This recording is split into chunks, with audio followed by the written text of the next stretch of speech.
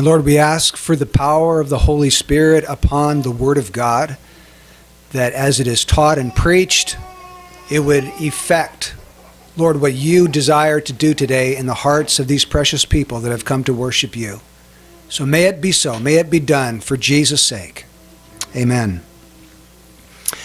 We come today to one of the great events in redemptive history. We come to the birth of the forerunner of the Messiah, John the Baptist. And you'll recall that when John's father, Zacharias, an elderly man, was ministering in the temple, and he was offering incense before the Lord, the angel Gabriel appeared to him, and he said to him, "Do not be afraid, Zacharias, for behold, your wife Elizabeth will conceive and bear a son, and you shall name him John.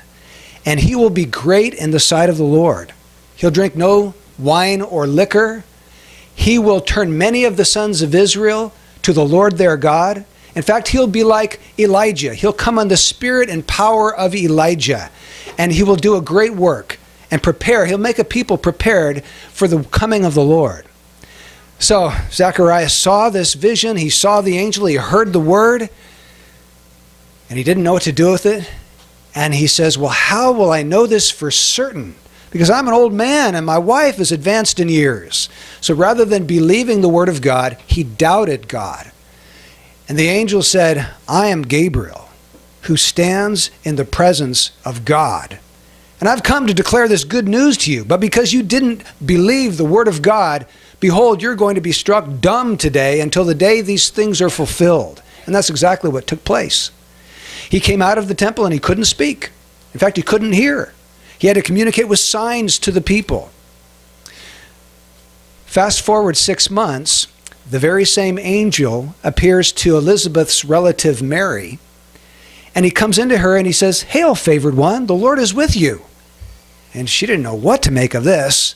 She was deeply perplexed, and she kept pondering as to what these things might be. And the angel said to her, "You have found favor with God.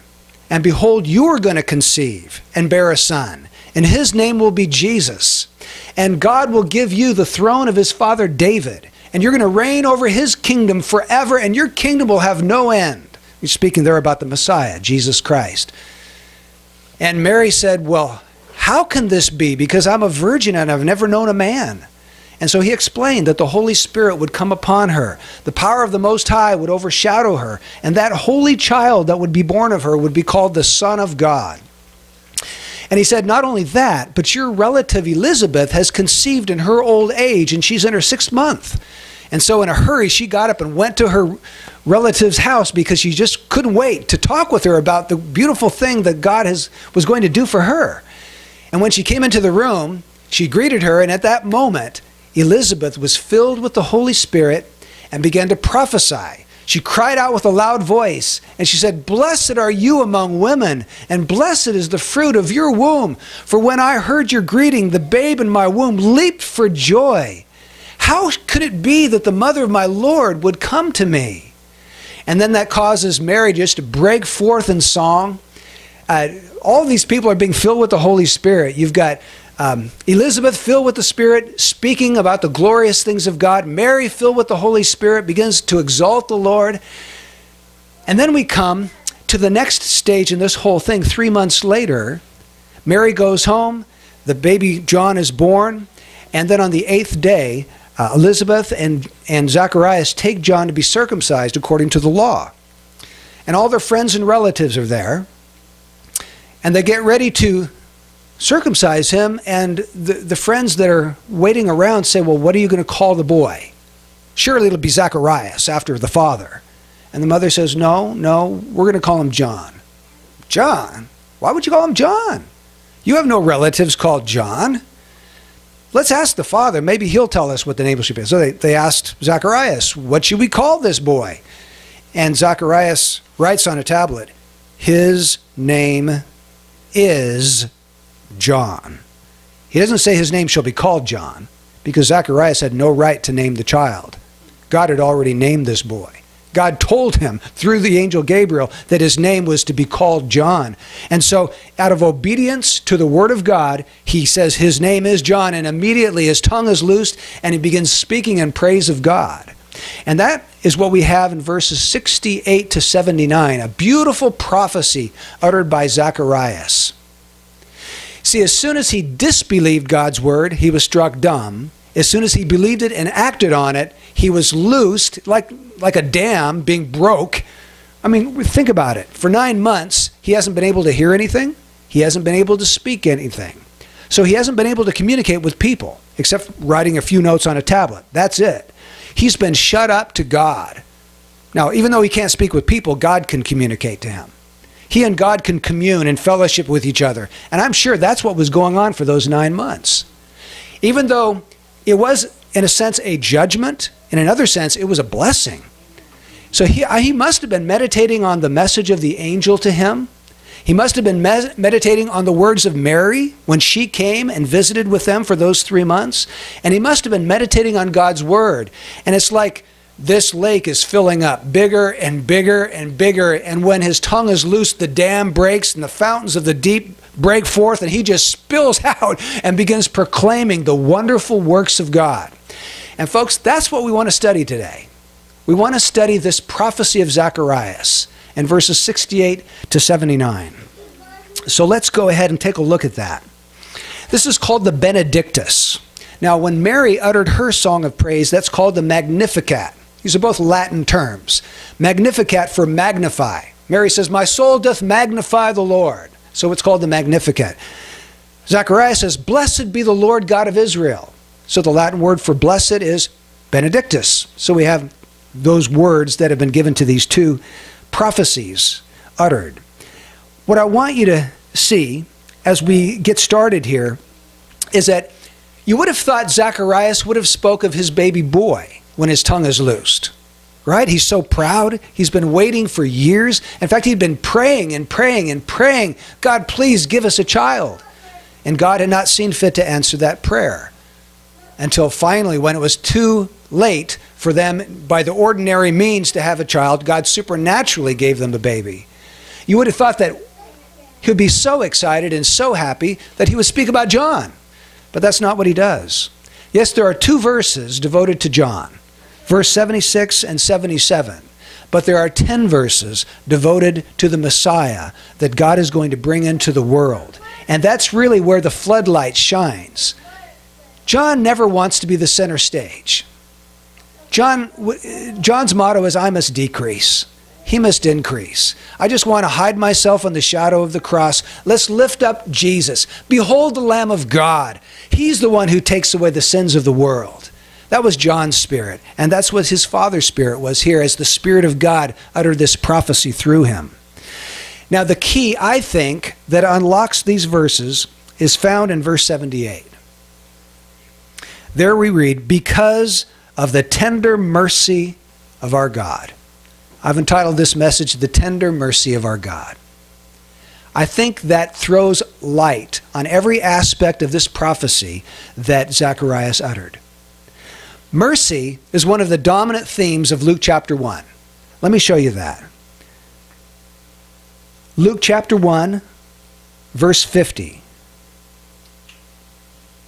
Mary said, "And his mercy is upon generation after generation to those who fear him."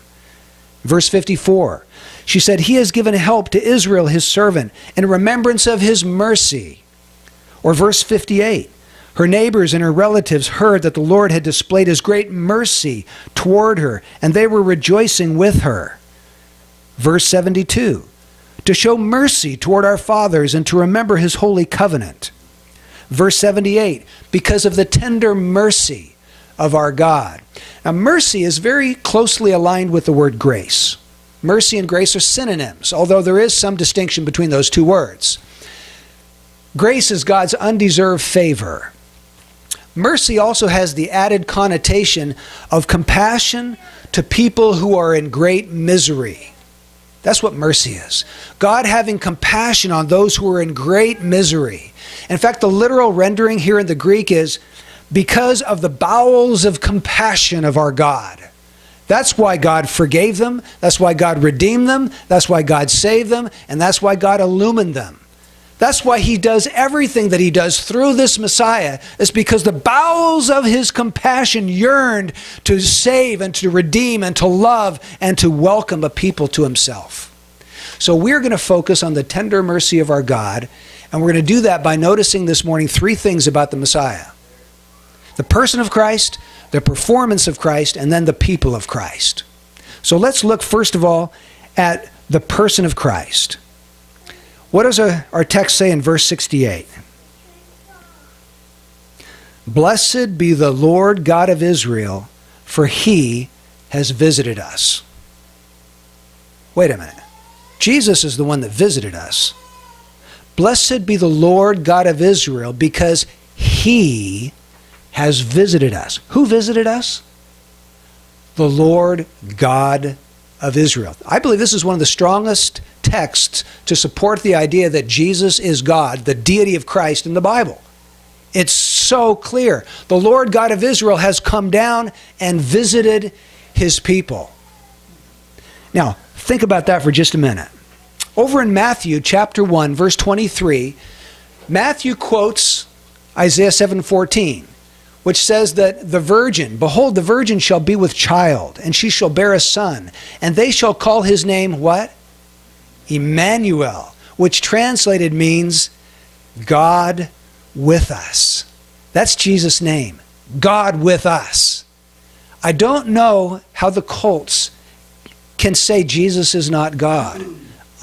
When you see texts like these that are so clear and so pointed, the Bible teaches that Almighty God has visited his people. Now, think about that concept for a minute. God wasn't content just to send a messenger, was he? Now, he has sent human messengers. We call those prophets. The prophets have come. They have given messages to God's people. God wasn't just content to send an angelic messenger. He sent Gabriel twice, once to Zacharias, once to Mary. He wasn't content with that.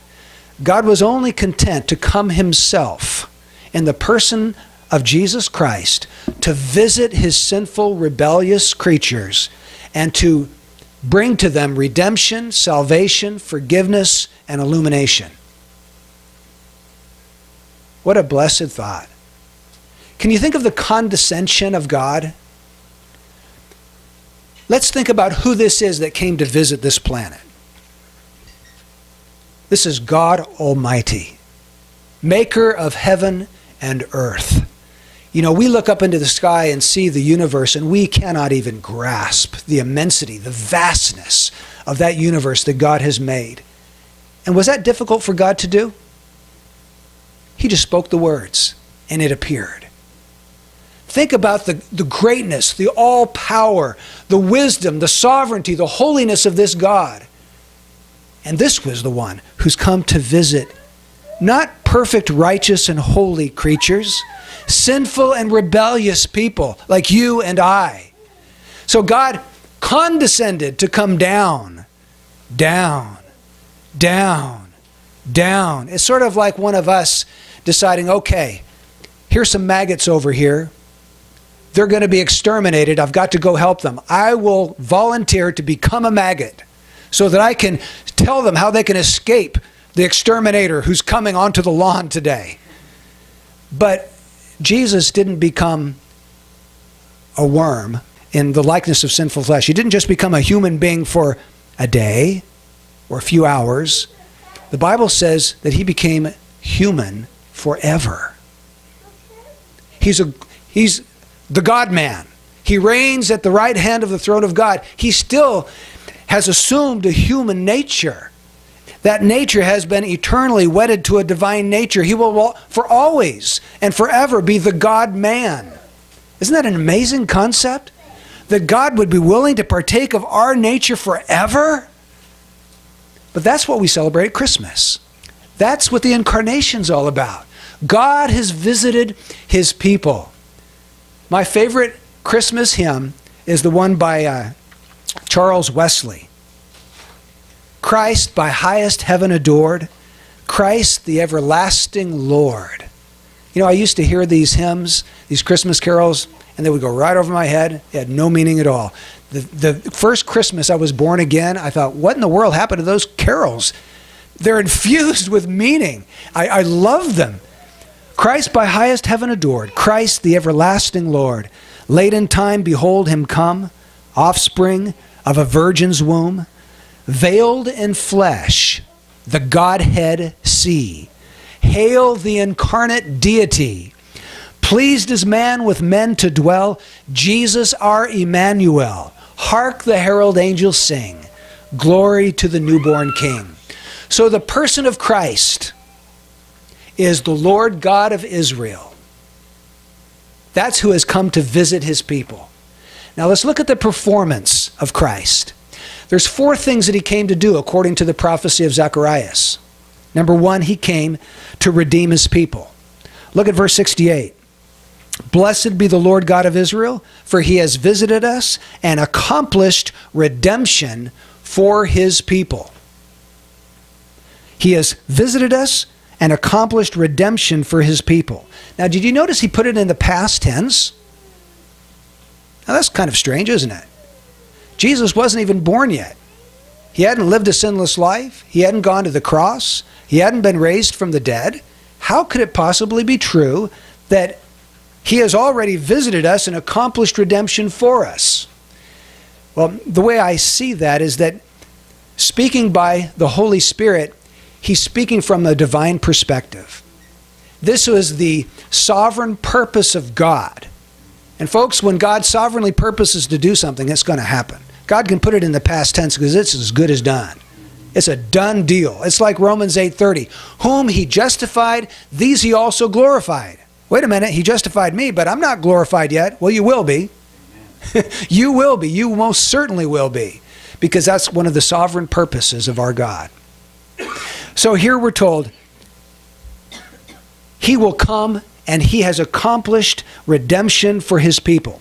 Now let's think about that word redemption. The word redemption means to set free by paying a price. Set free by the paying of a ransom or paying of a price. And I believe in the back of Zacharias' mind as he's prophesying, he couldn't help but think of the children of Israel right now. Remember, God visited the children of Israel. He came down. He heard their groanings and their sighings. He knew the bondage and the misery that they were under as they faced the cruel taskmasters of Egypt and the Pharaoh who was lording it over them. And he was demanding that they make so many bricks in a day, and then they had to go out and get the straw and make the bricks. There's no way they could do it, and then they were whipped if they didn't keep up with their quotas. And they just cried out to God to deliver them. Well, God came down. He revealed himself to a man named Moses. Moses went to the Pharaoh, and through a whole series of events, Moses kept saying to the Pharaoh, thus says the Lord, let my people go that they may serve me. And God sent plague after plague after plague. And then finally, there was a final plague in which God decided this is the one that is going to actually redeem, set my people free from this cruel tyrant. And the price that was paid on that night was a spotless, unblemished lamb, 1 year old, in the prime of life. This lamb was to be slaughtered. His blood was to be covered over the doorposts, the lintel of that door. The people were to go inside that house, and they were together to eat that lamb, to consume the whole thing. Redemption, to set free by the payment of a price. A lamb had to die. Innocent life had to be taken. Blood had to be shed. When the destroying angel came over the land that day, he smote, he killed every firstborn in the land of Egypt that didn't have the blood over the door. The price was blood. The price was life. But God redeemed his people, didn't he? That was the event that caused the Pharaoh to finally release his people so that they were able to exit the land of Egypt and to be free so that they could go and serve God. So the first picture is a picture of a bunch of people who are captives, who were enslaved to an evil tyrant. God comes to a bunch of people like that, and he releases them. He releases the captives. Now, who is our captive? Or who is our captor, I should say? Who's the one who keeps us enslaved? Satan does. And you could say in another sense, our own sin. We're born into this world enslaved to sin, under the dominion and power of sin. We're also slaves to Satan, according to 2 Timothy 2:26, held captive by him to do his will. And folks, we had no power to free ourselves.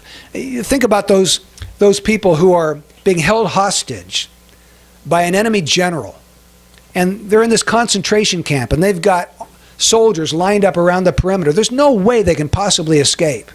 They're stuck there until they die, unless someone more powerful than that general comes and disarms him. Well, that's what King Jesus has done. He's redeemed his people through the blood of his cross. So, the first picture we have is a bunch of enslaved captives. The second thing we notice in Zacharias' prophecy is that he not only will redeem his people, he'll save his people. The word salvation keeps appearing in this chapter. Take a look with me at verse 69. And has raised up a horn of salvation for us. Verse 71. Salvation from our enemies and from the hand of all who hate us. Verse 74. To grant us that we, being rescued, which is just a synonym for saved, to grant us that we, being saved or rescued from the hand of our enemies, might serve him without fear.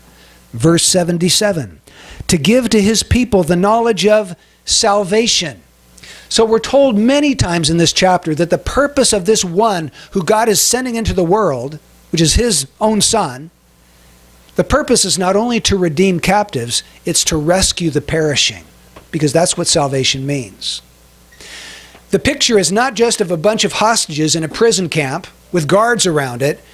The picture is that evil general taking out 10 every morning, lining them up before a firing squad and shooting them dead. You see, our ultimate and eternal destruction was imminent.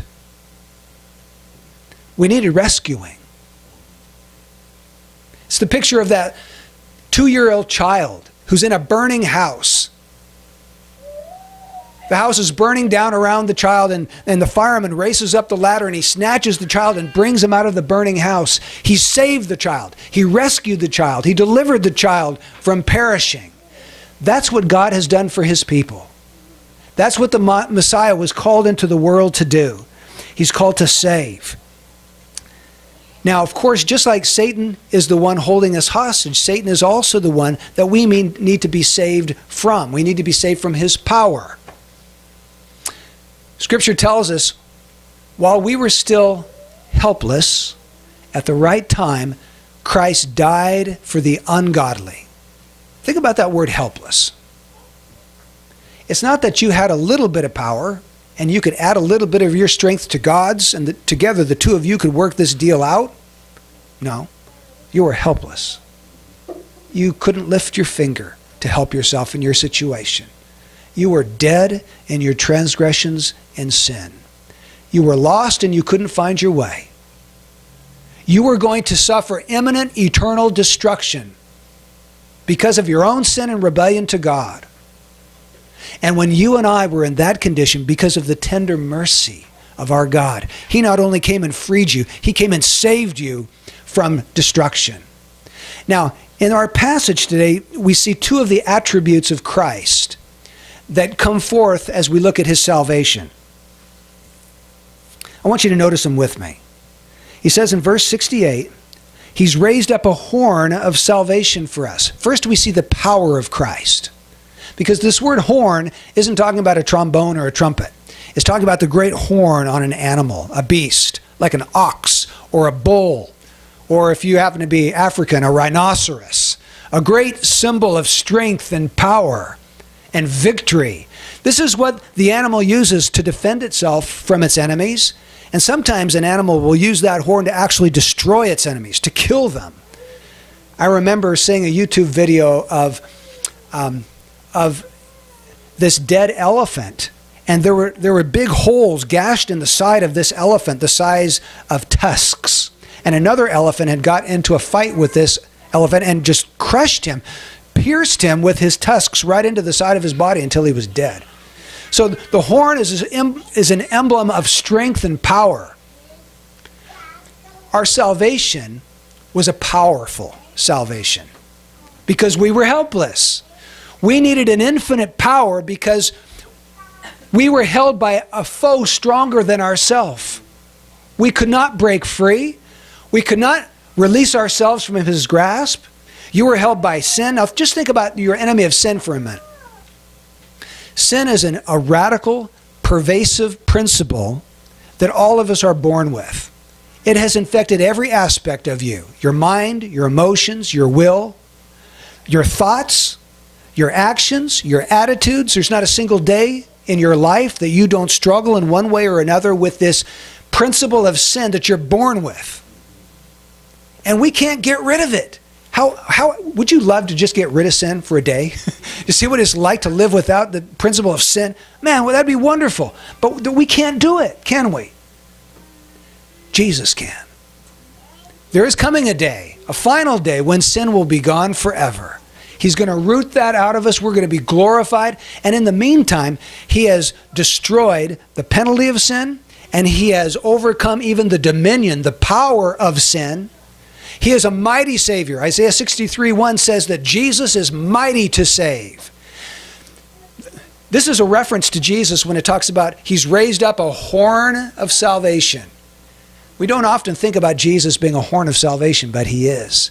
He's a powerful God who's come into the world to save you. Thank God that he's powerful, because we need a powerful Savior. But not only is he a powerful Savior, he's a faithful Savior. Look at the next 3 verses, starting in verse 70. As he spoke by the mouth of his holy prophets from of old, salvation from our enemies, and from the hand of all who hate us, to show mercy toward our fathers, and to remember his holy covenant, the oath which he swore to Abraham our father. I'm going to pick out some words here. Holy prophets. As he spoke by the mouth of his holy prophets from of old. God spoke to prophets, and it's coming true. The next word, our fathers. Verse 72. To show mercy toward our fathers. The fathers refers to the patriarchs. Abraham, Isaac, Jacob, Joseph. Those great men of old that were the heads of Israel. And then this one, to remember his holy covenant. The oath which he swore to Abraham our father.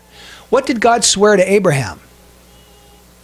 He said, in you, surely all the families of the earth will be blessed. He gave him an oath. He swore by himself because there was no one greater to swear by. In you, Abraham, all the families of the earth will be blessed. What we're seeing here is that God keeps his promise. He gave a word through the prophets. He kept it. He gave his word to the fathers. He fulfilled it. He gave them his holy covenant. He came and fulfilled that covenant in Christ. He made an oath, a promise, and he kept his word. Not one word that God has given to his people will ever fall to the ground. It is sure and it is certain. So the salvation of Jesus Christ is powerful and it is faithful because it fulfills all the promises and covenants and oaths that God has given beforehand. Jesus came to fulfill what God had said. So the first picture is that of some poor, pitiable people being held hostage by an evil tyrant. The second one is day after day after day, this evil tyrant lining them up and killing them, and all the rest being in imminent peril of dying any day. The third one is he will forgive his people. He not only redeems his people and saves his people, he will forgive his people. Verse 77. To give to his people the knowledge of salvation by the forgiveness of their sins. He redeems, he saves, he forgives. The way he saves is by forgiving us of our sins. Now, what does it mean to be forgiven? Let's try to get to the root of that idea, that word. To be forgiven means that your debt has been canceled. It's been remitted. legally. The debt's gone. It can never be brought up again in a court of law. Someone else has paid your debt, and so the debt has been paid in full. You no longer owe anything because it was paid on your behalf. That's what Jesus Christ came into the world to do, to cancel debts. Folks, what if you owed God $1 for every time you committed a sin? How much would you owe him? Do you think that you'd be able to come up with enough money to pay off that debt? Never in a million years. We are spiritually bankrupt, aren't we? We can't pay that debt off. It's hopeless if we look to ourselves to try to provide a payment for sin. Remember, Jesus told us to pray, forgive us our debts as we also forgive our debtors. So sin is a debt to God. It's a debt to his justice. We have violated God's justice. We have rebelled numerous times, again and again and again. And each one of those is accumulating this debt to God. And we stand before him on Judgment Day and we say, Lord, I can't pay it. There's nothing I can do to ever repay that kind of debt. That's in the billions. That's in the trillions. And here am I, a poor sinner. I've got nothing to recommend myself to you. I have no righteousness of my own that you can accept. Lord, I'm undone. And all of us would be absolutely undone were it not for the Lord Jesus Christ, who came for the purpose of forgiving his people of their sins, canceling their debt to God. You see, forgiveness is free to us, but it's not free to God. Someone had to pay the debt, didn't they? And Jesus voluntarily undertook that debt. And when he died on the cross, he said, it's finished. It's paid in full. The debt has been canceled for those who are in the Son. Are you in Christ today? Are you united to Christ? Is he your Savior, your Lord, your everything, your treasure? Then your debt's canceled. Then you are saved. Then you are redeemed. And there is one more. There is one more. Not only does he redeem, save, and forgive, he also illumines his people. Look at verse 78. Because of the tender mercy of our God, with which the sunrise from on high will visit us, to shine upon those who sit in darkness and the shadow of death, to guide our feet into the way of peace. He talks about Jesus being the sunrise from on high. The sunrise from on high. What an interesting description of Christ. Now, what does the sunrise do? Brings a new day, doesn't it? It brings light into a dark world. That's what Jesus came to do. Malachi 4:2 says that the Son of Righteousness will rise with healing in his wings, a reference to this Messiah. Jesus said himself, I am the light of the world. He who follows me will not walk in darkness, but shall have the light of life. And here we're told that he shines upon those who sit in darkness and the shadow of death to guide their feet into the way of peace. So this is another picture. We've seen a picture of hostages, a picture of people getting ready to go before the firing squad. We've seen a picture of people that are just guilty and they have this debt beyond calculation. Well, the fourth picture is a picture of some travelers. They're on a trip. And they're going through the woods and they've lost their way. And they're trying to find their way out of the woods and they can't. They're just lost as a goose. And darkness finally descends and there they are in the complete blackness of night. And they know that there's cliffs because they saw them when it was day. There's cliffs all over the place. And there's wild beasts. There's bears and there's lions in this wilderness. And so they huddle together and they shiver in the cold and just waiting for morning light, hoping beyond hope that somehow they can make it through the night. Whenever they hear a rustling in the leaves, they tremble for fear. That's another picture of us. Not only were we enslaved, not only were we perishing, not only were we guilty, but the Bible says we were lost. We were lost in utter darkness. Now, the people that Jesus came to originally, the people of Israel, they were in ignorance. The blackness of their own ignorance of God. What I mean by that is they really didn't know certain things that we take for granted. We have our New Testament and we read and we understand what happens after death. But to them it was fuzzy and shadowy. They knew that they went into Sheol, but that's about it. And they really didn't understand how a person could be made right with God. They had this fuzzy, shadowy idea that had something to do with a sacrifice. An animal had to die so that they wouldn't. But that's about as far as it went. But here, when Jesus comes into the world, he casts light on his people, and he shows them spiritual truth, and he gives them the knowledge of himself, and all of a sudden they go from darkness to light. 2 Corinthians 4:6 says that God has shown his light into our hearts, that we might perceive the light of the knowledge of the glory of Christ. God shone a supernatural, heavenly light into your soul if you're a Christian. He gave you light where there was only confusion and ignorance before. And he helped you to see things that were true and real. Remember, Jesus said, "This is eternal life, that they may know you, the only true God, and Jesus Christ whom you have sent." Eternal life is to know God. Eternal life means you brought out of darkness into light. You're no longer lost anymore. You've been found. You're safe in the arms of that shepherd. You can see now. And once we were spiritually blind. Satan has blinded the minds of the unbelieving, that they might not see the light of the glory of God in the face of Christ. Satan has blinded people. But thank God we have a champion. We have a deliverer. We have a greater than Samson, one who can take Satan and break his back and take the blinders off of his people's eyes so they see his glory and they rejoice with exceeding joy. That's what happens when God saves somebody. Christ is unveiled to them. Christ is revealed to them. We talked earlier about this man who received Christ. And what a joy that is. If he truly did receive Christ, he's a new person. Behold, if any man is in Christ, he is a new creation. Old things are gone. Everything has become new.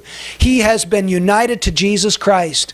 But God, being rich in mercy, because of his great love with which he loved us, even when we were dead in our transgressions and sins, he made alive together with Christ. That, my friends, is salvation, and nothing less. And if that doesn't happen, it doesn't matter how many confessions we make, how many aisles we walk down, how many times we say, God loves me, you're deceived unless that's happened. Unless that heavenly light is shone into your soul and you've been made alive from the dead. Salvation is a spiritual resurrection. It's light coming into a dark life. Thank God he came to illumine his people. It's like at one time we were in a closet. We've got this closet at home. And if you close the door behind you, you can't see a thing. Pitch black. It's like a guy going into his closet, closing the door and opening up a map because he wants to find out how to get to Modesto. So he's looking at the map. He can't see a thing. The map doesn't do him any good. At one time, you may have read the Bible. You may have gone to church. It's like reading a map in the dark. You can't make heads or tails of it. It doesn't make sense. But when I have a friend who calls it flipping the switch. When you're regenerated, God flips that switch. Light comes on. You see. Once I was blind, now I see. And Zacharias is prophesying that God's going to send a Messiah who's going to cause this to happen to his people. Okay, we've talked about the person of Christ and the performance of Christ. All because of the tender mercy, the bowels of compassion of our God. The people of Christ. First of all, who are they? Secondly, what will they do? Who are they? Well, I want you to notice verse 68 says, "Blessed be the Lord God of Israel, for he has visited us and accomplished redemption for who? His people." Christ's people. Christ has a people. Well, who are they? Is that everybody in the world? Is everybody in this world one of the persons of Christ? Is everybody going to be set free from their captivity? Is everybody going to be rescued from perishing? Is everybody going to have their debt canceled? Is everybody going to have light shone into their soul? No. On that final day, there's going to be two groups of people. the sheep, the saved, the goats, the lost. The sheep will go into eternal life. The goats will go into eternal punishment. Jesus said that there is a path that leads to life, and few are those who find it. The minority in this world. I don't know how many. I don't know what the percentage is, but Jesus said few. It's not going to be most people. According to Jesus, it will be few. So, no, not everybody in this world is the people of Christ. Sometimes you hear people say, well, aren't we all God's children? I hear that all the time. No, we're not. Unless you've been born again by the Holy Spirit, then you're one of His children. You can say, well, I'm a child of God in the sense that He created me, and that's the only sense. But not in the sense that He has redeemed you and regenerated you and is going to glorify you. That is reserved for His people. Now, let's see if we can define these people. The Bible speaks about them as being His flock. Be on guard for yourselves and for all the flock, among which the Holy Spirit has made you overseers, to shepherd the church of God, which He purchased with His own blood. The flock of God are the ones that Jesus purchased with His blood. They're called the church of God, the flock of God. They're called the bride of Christ. They're called the members of His body. They're called living stones being constructed into this new and living temple. These are the people of Christ that we're talking about. Now, notice it says His people. Why are they Jesus' people? Are they His people because He created them? Well, He did. He did create them, but that's not why they're His people. Because that would mean every person in the world is going to be redeemed, saved, forgiven, and illumined, and that's just not true. Are they His people because He has redeemed them? Well, at this point when Zacharias wrote the prophecy, Jesus hadn't even been born yet. He hadn't actually redeemed anyone. So no, I don't think it's because He created them or redeemed them. They are His people because God gave them to Jesus before the foundation of the world. Did you know that God gave a gift, a love gift to His Son?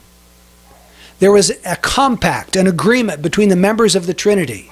The Father chose out a group of people and said, Son, I am giving these people to you. They're your gift. They're your bride. It's like an arranged marriage. You know, sometimes you have these marriages arranged and the kids are 1 year old. Well, there was an arranged marriage. God arranged it. He said, these people are your bride. They will worship you for all eternity for what you have done for them. So I'm going to give them to you. In the Gospel of John, Jesus will say over and over, He'll refer to those the Father has given to Him. All that the Father has given to me shall come to me. And the one who comes to me I will certainly not cast out. He says, I came down from heaven not to do my own will, but the will of Him who sent me. And this is the will of Him who sent me, that of all that He has given me, I would lose nothing, but raise it up on the last day.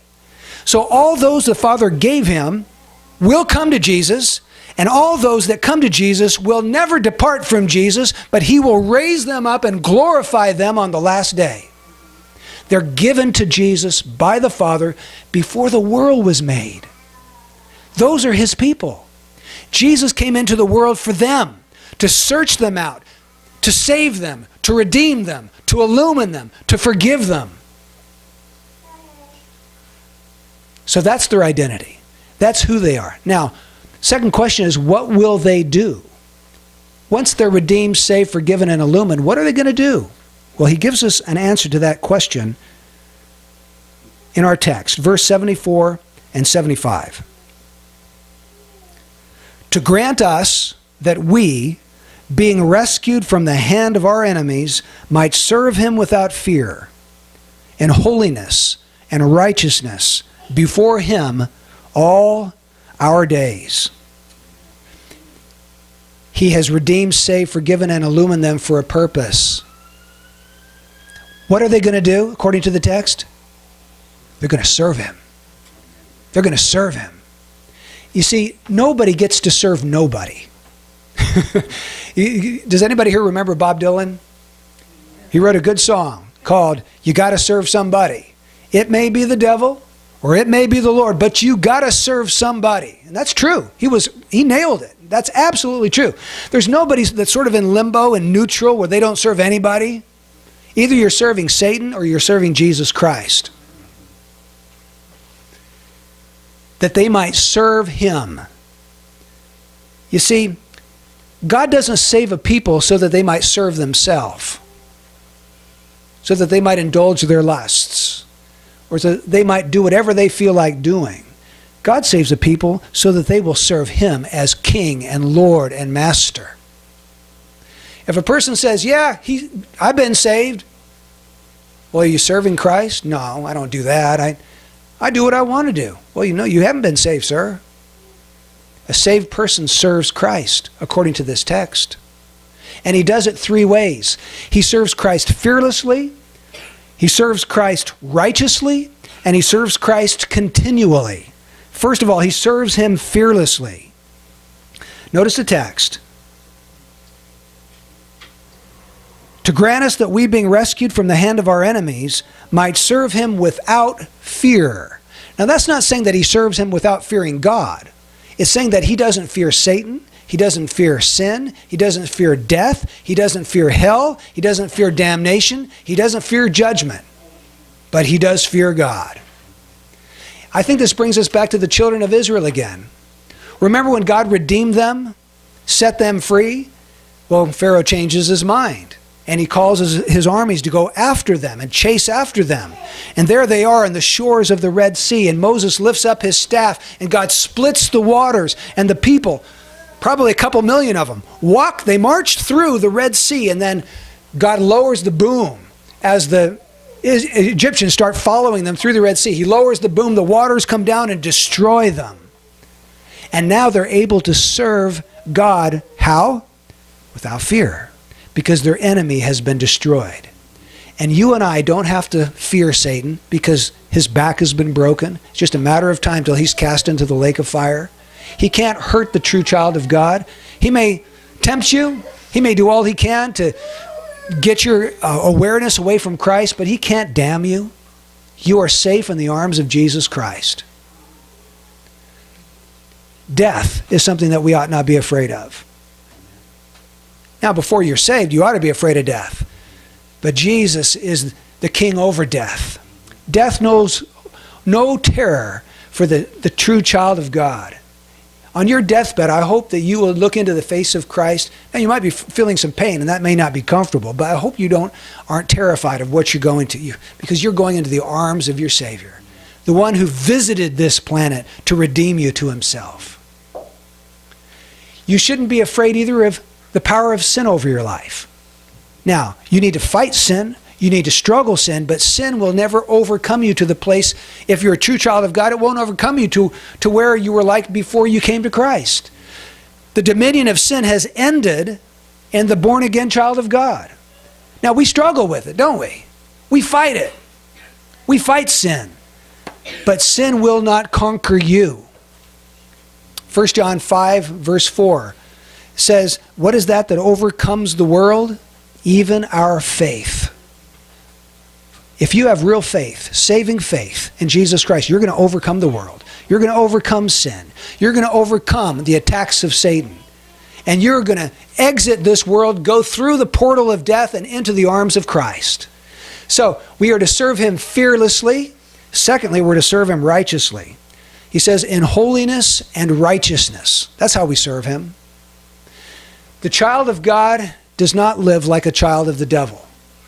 If someone says, yes, I made a profession for Christ when I was 12, but you look at their life and they're committing fornication, they're living with their boyfriend, you say, I'm sorry, but you're deceived. Your profession is a false profession. If God really had saved you, the Spirit of God would have come in, and the Spirit's not going to let you go on living like this. You are going to be racked with guilt until you do something about it. He's going to discipline you. And folks, if you're in a place today where you're living in sin and you're not feeling guilt over that and you're comfortable, that's a very, very terrible sign that you are not a child of God. Those whom God justifies, he sanctifies. Every child. He scourges those whom he receives because he loves them. He loves them too much to let them go off into sin. So we serve God in holiness and righteousness. We serve God by killing sin. Romans 8:13, if by the Spirit you're putting to death the deeds of the body, you'll live. Well, what if you don't put to death the deeds of the body? You die. A Christian is one who fights sin, who kills it. He takes out the knife and he stabs it. He's serious about overcoming sin. And if you have no concern to overcome sin, something's wrong, my friend. These are the marks of the elect. They're marks of Christ's people, given to him from the foundation of the world. So they will serve him fearlessly. They will serve him righteously. They'll also serve him continually. He says, in holiness and righteousness, how long? All our days. You don't serve him for a few days and stop. If you've been born again by the Spirit, you serve the Lord all your days. You say, Brian, do you believe in once saved, always saved? Well, with some qualification, I do. I believe in once saved, always being saved. If God has saved you, he's always in the process of continually saving you from sin right now. And if he's not doing that, maybe you weren't saved to begin with. That's the telltale sign of whether the Spirit's in you. God is work in your life. Once saved, always in the process of being saved by the powerful work of the Spirit. For it is God who is at work in you, both to will and to do of his good pleasure. So work out your sanctification with fear and trembling. The Westminster Confession of Faith puts it like this. They whom God hath accepted in his beloved, effectually called and sanctified by his Spirit, can neither totally nor finally fall away from the state of grace, but shall certainly persevere therein to the end and be eternally saved. I agree wholeheartedly with that confession, even though I'm not a Presbyterian. I think they did a good job on that one. Don't you? I love it. They won't either totally. Now, Christians can backslide. There can be lapses, true. But they won't totally fall away. And they won't finally. If you die in unrepentant sin, you weren't saved. Because you won't totally nor finally fall away. It's kind of like when we lived in Sonora, we would drive up to Pinecrest Lake. Debbie, this is our little getaway. Friday afternoons, we'd go down and get a wrap and a mocha, and we'd head up to Pinecrest Lake. Beautiful, beautiful lake, 30 minutes from Sonora. See, Sonora is 1,800 feet above sea level. Pinecrest Lake is 5,000. So to get from Sonora to Pinecrest Lake, you have to go up. But while you're making that trip up, at any given time, you can be going down a hill. You go up a hill, you go down a hill. You go up a hill, you'll go down a hill. And that's what the Christian life is like. We have our ups and our downs, don't we? But the general tenor and direction of your life is up. If God has called you, you're on a path to heaven. You're seeking God. Now, yes, you struggle with sin. Sometimes you fall into sin. David was a man who fell into sin, but God got him back, didn't he? God restored him. I want to encourage you that those who serve the Lord, they serve him fearlessly, they serve him righteously, and they serve him continually. It's not a spurt and a start, but they serve him from now on. They persevere unto the end where they see him face to face. Now, are these blessings too good for you to believe? You say, my goodness, I cannot possibly believe that God could be so good. Those blessings are too good to be true. Why would Jesus do that for me? Is it because I was a little better than somebody over here? No, you were by nature a children of wrath even as the rest. Well, was it because of my free will then? No, you were held captive by Satan to do his will. You weren't free. Well, was it because you met God halfway and they didn't do that, but you did it? No, because you were dead in your transgressions. You couldn't meet him anyway. It's because of his tender mercy. Tender mercy. It's not just mercy, folks. It's tender.